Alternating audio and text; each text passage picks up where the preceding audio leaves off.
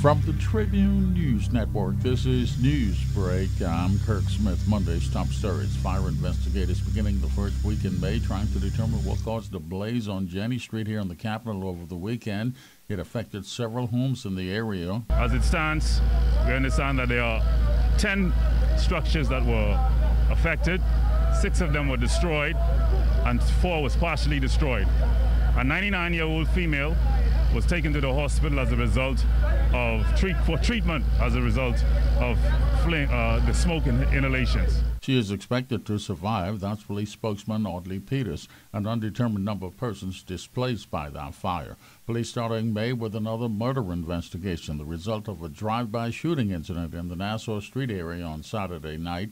Police in the early stages of that investigation, but they've confirmed that one man is dead, another in hospital in critical condition, and a third in stable condition in hospital at last report. No ruling released yet in the Shantytown court challenge. It was scheduled to be handed down on Friday last week by Justice Grant Thompson, but that didn't happen due to the unavailability of Queens Counsel lawyer Fred Smith, who was representing the 177 persons challenging the government's Shantytown policy. Not clear when the ruling will come now. This is Newsbreak from the Tribune News Network. More information on COVID-related deaths being released now. Ministry of Health officials confirming 10 additional deaths, all between February 22nd and April 1st. That takes the overall total to 209 now, and there are still some deaths under investigation, and that number could go up. The weekend corona number still too high for health officials. 64 cases on Thursday, 66 on Friday, down to 30 on Saturday, 160 over that 3-day period, spread over several islands, 112 of them in the capital. Concern over 15 reported from Andros on Thursday. 52 persons remain in hospital being treated, 4 in the ICU. NEMA holding its first hurricane preparedness briefing over the weekend, urging residents to begin preparation for the season now. It begins officially on June 1st.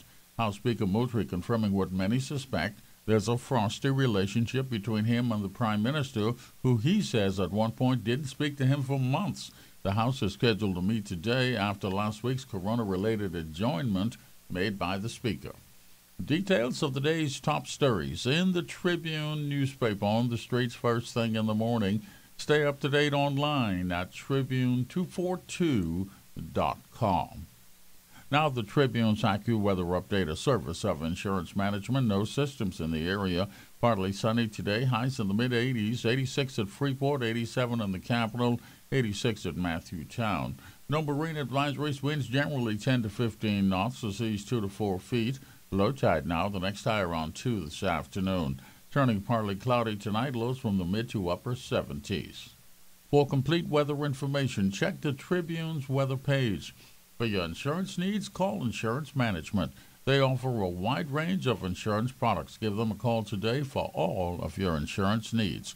With more than 40 years in business, nobody does it better than Insurance Management. This is Newsbreak from the Tribune News Network. Selling a car, lot, home, or computer? Call us today. The Tribune Classified Trader. 502-2351. Your number one source for buying and selling items in the Bahamas. If you really want to sell your personal items, then the Tribune Classified is the answer.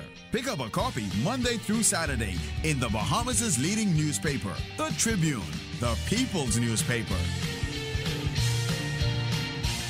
Monday's World News headlines: several countries sending help, but it's not immediately affecting the alarming coronavirus spread in India. Almost 400,000 new infections reported on Monday. That's a record. The 12th day in a row more than 300,000 new cases reported. Almost 4,000 persons died there on Monday.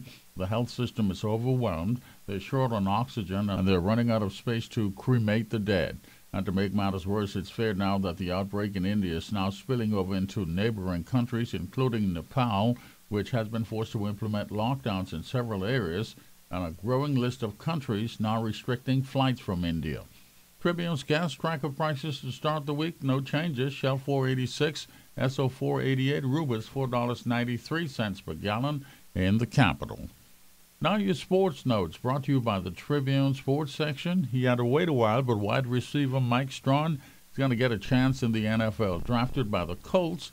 Read the details in the Tribune Sports and get the last word on the NFL draft, which was completed over the weekend.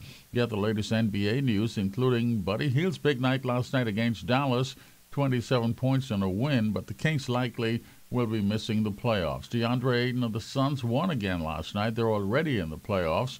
Read the story of a helping hand for former boxer Ray Manners Jr. and get his reaction. And plenty of international soccer, including a protest in England that's getting some attention. Major League Baseball details in the Tribune Sports Monday also.